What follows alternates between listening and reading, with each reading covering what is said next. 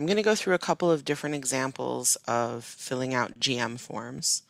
So you're going to start from the My Sites page, click on your site, click on Biennial Report, and then click on Create New Submission.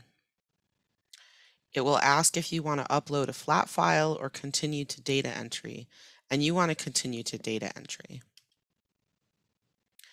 I would recommend that you do not bring forward the data from the previous year. There's a lot of risk for making mistakes, so I'm not going to bring forward any data, but you can see your previous year reports on the dashboard here. You can click on the eye icon to view the information from the previous cycles.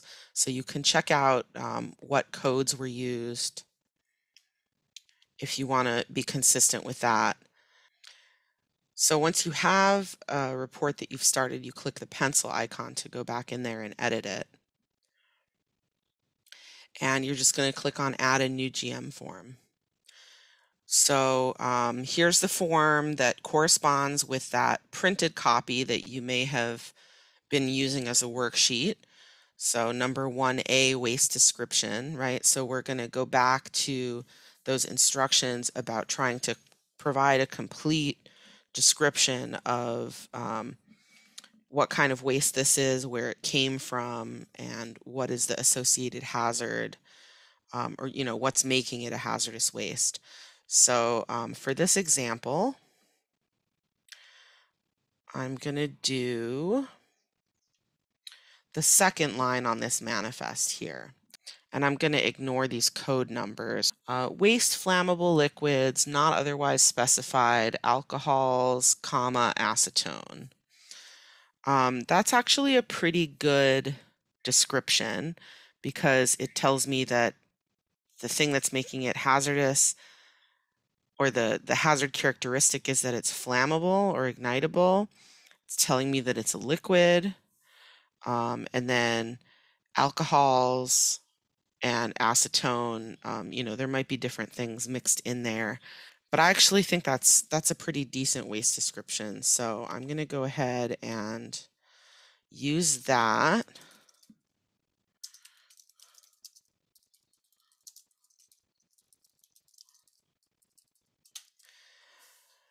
And then the waste codes on the manifest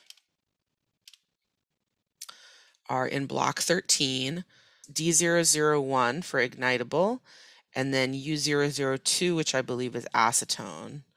So we'll take those over here. And for you, I'm going to type it in instead of scrolling down. So it'll bring me right there, and then check the checkbox. And then once it's selected and moved over here, you can mouse over and it'll tell you what that is. So yeah, U002 is the code for acetone. And for source codes, we're going to read the blue headings first. So waste from ongoing production and service processes, waste from other intermittent events or processes, residuals from pollution control and waste management, waste from spills and accidental releases, waste from remediation, waste received by an LQG from a VSQG under the control of the same person, waste not physically generated on site, and then that's it.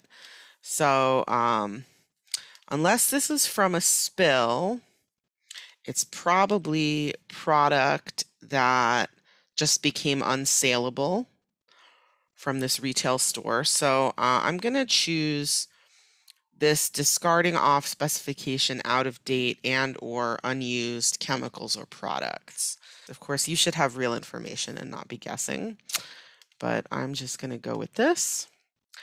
And then for the form code, we know that it's liquid, and then alcohols or acetone is going to be organic. So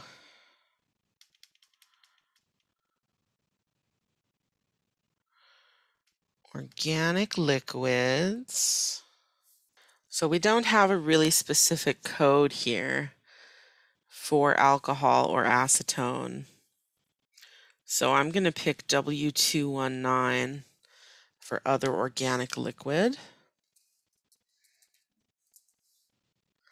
And then for waste minimization code, we also have the code list at the end of this document here. So you'll probably just read through once and get familiar with them and then be able to sort of choose without referring back to this. Not too many options here, really.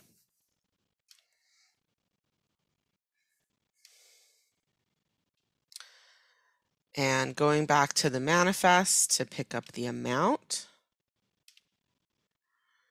we have 50 pounds.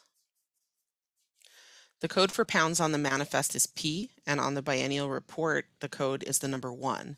So I know it's a little bit confusing, but that's just the way it is. So the vast majority of your manifests will probably be in pounds. So there'll be a P in column 12. So part 1 of the GM form describes the waste. Then part 2 is for on-site management, and part 3 is shipping. So I know that for most generators here in Hawaii, you're shipping all of your waste off to the mainland. You're not managing it yourself on site. So you're just going to skip over part 2 and complete part 3, telling where the waste has been shipped off to be managed.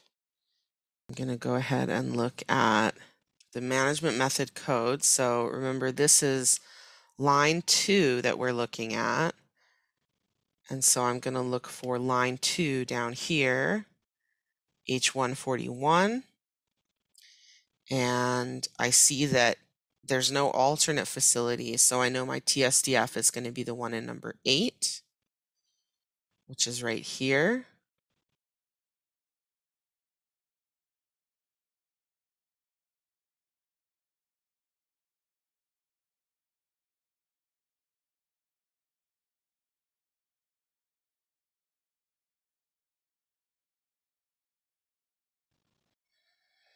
And now I need to put in comments here because I use this other organic liquid code just to say what it is. So I can label it W219 alcohols acetone.